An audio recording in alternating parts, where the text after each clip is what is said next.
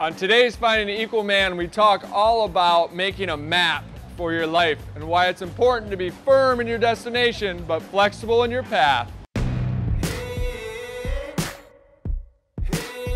Can't stop me now.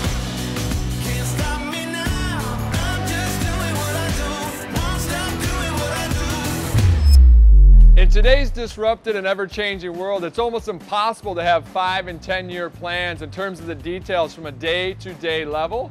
But what we need to do and what we have to do is be firm in our destination but flexible in our path. So when I say be firm in your destination but flexible in your path, I think the easiest way for us to explain it is through an example. So the person I'm going to use is, whether this is for work or business, I'm going to use this person because most of us know who he is, and it's Steve Jobs. If you look at his journey, his firm destination was to put a dent in the universe. So Jobs is here trying to put a dent in the universe, and then boom, at the age of 30, the board says, we don't need you anymore, Steve.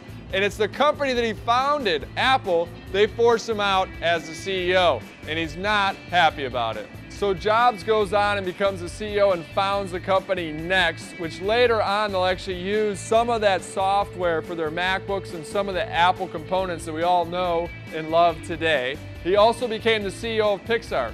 So when he became back as CEO many years later, when he comes back as CEO, he's trying to get to his firm destination, he's a much, much better leader. So at the time of his death, Apple had the largest market cap of any company in the world. So Steve got to his dent in the universe, but he was flexible in his path on how he got there. And so we got to remind ourselves that we have a firm destination, but we're flexible in our path on how we get there.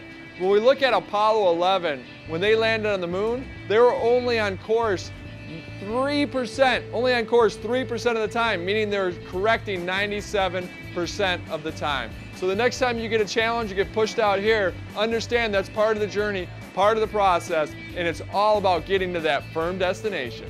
Thanks for joining us for today's episode of Finding Equal Man, where we try to unlock and unleash the inner superpower in you, making you the ultimate superhero.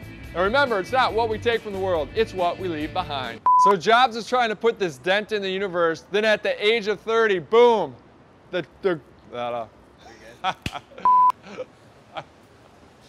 At no point though did I say, hey, this is hard looking at the camera, so I can give myself like some. So we're doing outro. Okay, outro we just talked about. Thanks for joining this episode. Okay, please join us next week. No, we don't say that.